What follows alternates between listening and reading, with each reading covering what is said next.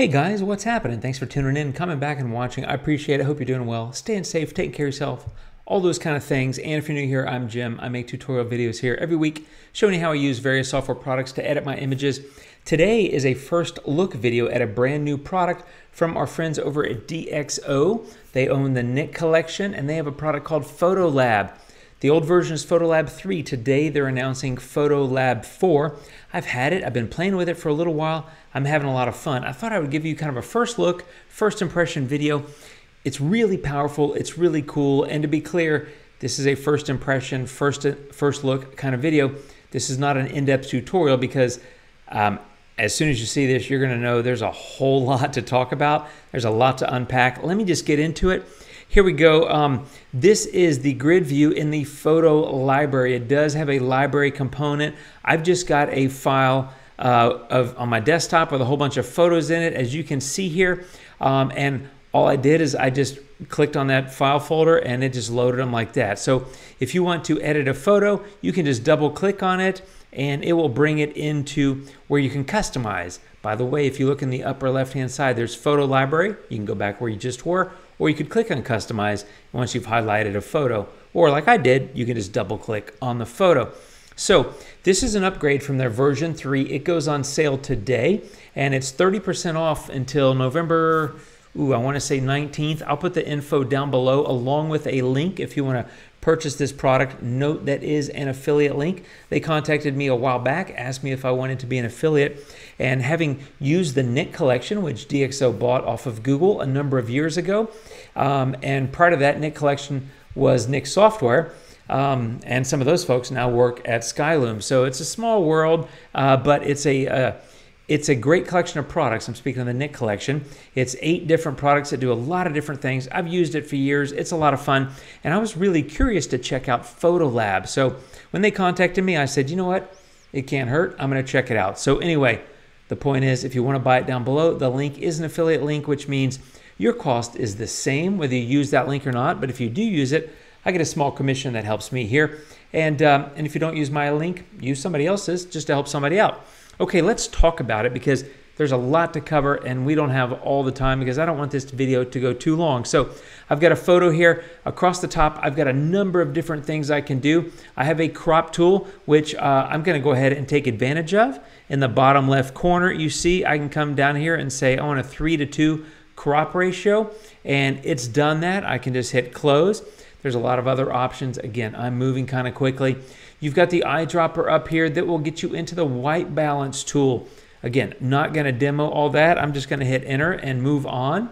You've got a really cool thing here called horizon leveling or straightening. So I can just pull this down here. It works kind of like you may have seen in Lightroom, for example, where you draw the line, that sort of thing. I'm going to hit apply. It's a slight straightening to my image, as you can see, and I'm going to say close. And I'm back in shape. So I've cropped my photo, I've straightened my photo, I've got healing, I've got local adjustments. You can come in here and draw gradients on here, and then these little tools pop up. And again, not gonna go into depth here because again, I don't wanna drive you nuts because this would be like a 10-hour video. And just like I said in another recent video about a different product that's also very capable. I'm gonna just cancel out of here and just say reset and get out of that. And hit close. The point is you can do local adjustments and all those little sliders allow you within that gradient zone that I just created to create lots of different impact upon your photo. So on the right hand side, I'm kind of moving over here to the right. You've got a histogram and you've got these other tabs as well that have a few things listed. But if you notice, you click on this and it opens up. You can basically add different things here. You've got so many different options of what you want to represent on this main panel. But what I like is you have these little icons here. If you click on that, if you notice, it says lights. This next one, if I hover, says color. The third one says detail. I don't know if you've watched any of my videos, but what I always talk about when I'm editing is light and detail and color, and actually in that order. So I love how this is set up because it's set up to appeal to someone like me that wants to fix the light, improve the detail, and then boost the color. That's my workflow in a very simple sense. and this product is set up in that way. So you can actually just come through here, exposure compensation, as the name implies, increase the exposure. You've got this smart lighting. You can come in here and do these kind of things with it. You can pick different settings, like say slight, and it'll adjust that. Again, I'm not going to go into a lot of depth here, but I really like that. That's kind of like Smart Tone that used to be in Luminar. You've got selective toning here. You've got this Clear View Plus. This Clear View Plus is fantastic. Look what it just did to the photo. If you weren't paying attention, let me turn that off. There's the photo before Clear View Plus, and after Clear View Plus, there it is. It pops a little bit of contrast, a little bit of color, a little bit of like structure or detail, and honestly, I think it looks beautiful. I think it's a fantastic little tool. So Clear View Plus is like A+ for me.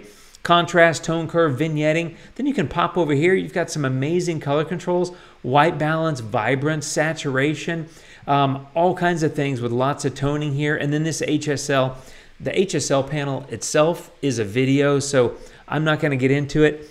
I'm not even covering the new features. They've got some increased and improved noise reduction. They've got the ability to set up custom workspaces. It's just really cool. And I'm going to be honest, this is not a detailed video, as I said. I feel like I'm saying that repeatedly because I'm used to making my videos kind of detailed about products. But there's so much here that I honestly don't know where to start. And it's very much a first impression video for me.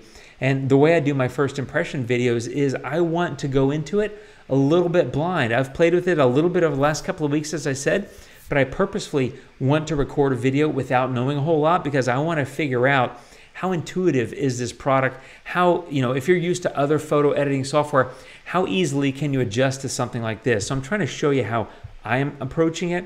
Hence, it's kind of a high-level overview. So lots of HSL stuff. Over here, you've got details. You've also got their denoise technology, which includes their new technology called Deep Prime. I have not gone into it in depth yet. Next, you've got geometry. So this is cropping and distortion, as well as fixing the horizon and other things. And then you've got the local adjustment tool, which I think is so cool. So you could come in, set up a local adjustment like that for the, for just the, I don't know, the bottom of the photo. I'm going to collapse that a little bit. I'm going to straighten it a tiny bit, pull this down a little bit. But as I said before and showed you, you have all these different sliders. So you have exposure. Hey, maybe I want to increase the exposure of that foreground a little bit. See how that works? I'm going kind of extreme to demonstrate it, but you can see I set up a gradient and then I lifted the exposure just in that section. Here's contrast. Maybe I want to bump the contrast a little bit. And there you go. You can see that impacting that. Over here, micro contrast. Here's Clear View Plus again. I could add more Clear View just to that area if I wanted to. And then you've got highlights. Maybe I need to pull those down a tiny bit. And I'm kind of riffing here. I'm just kind of playing around. I didn't have a plan with this photo. Just wanted to be clear about that. Midtones, and then you've got shadows, and at the very end, you have blacks. But as soon as you say that you're happy, you can just say, boom, close, and apply that. And let me show you, I mean, really just messing around. I took the photo from that, which honestly, admittedly, I think it's a nice looking photo. I'm a little bit biased, of course, but I just saw these people going across the lake and there was really no one else there. Some people in the far distance, but I was like, that's perfect. There's tons of room for them to go into the photo, and I liked it, but just a couple of messing around, kind of playing for just a couple of minutes, I think I have a nice looking photo. The reason I wanted to do this is because it helps me expand my horizons in terms of my editing knowledge. I get a lot of questions from people about different products. I want to be as well versed as I can because I like being a resource for this community. And while I do videos on a lot of other products more often, I want to try to incorporate things like DxO PhotoLab because it's powerful and it's really cool. I also recently did a video about Affinity Photo. Very cool, very powerful. I want to try to do some more of that. And the reason why is, number one, it answers questions that I get. But number two, honestly, it's kind of selfish. And I said this in the other video, but it's good for me. It makes me think differently. It kind of gets my neural pathways kind of firing, and it makes me creatively think, and I think it makes me a better photo editor. And even though I'm here to help you, and that's what I enjoy doing on YouTube, I'm also here to help me because every time I make a video, it's helping me get better at that product or at photo editing in general, which is a goal for me. So I'm going to go over here back to color. I don't even know where color is, right? Because I'm not used to it yet. And I'm going to go over here to turn on this. I'm going to turn down the saturation just a little bit because it's a little bit too saturated. That was bugging me, but that's a really high level overview of DxO PhotoLab 4. Brand new, comes out today. It's pretty cool stuff. Check it out at the link below. Again, it's an affiliate link.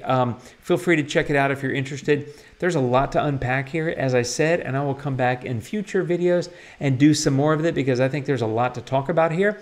And I'm always looking out for cool, interesting, new stuff to play with because admittedly, I just like these kind of toys and it's fun for me and good for me, as I said. So there's a quick high-level kind of first impression, first look at DxO PhotoLab 4.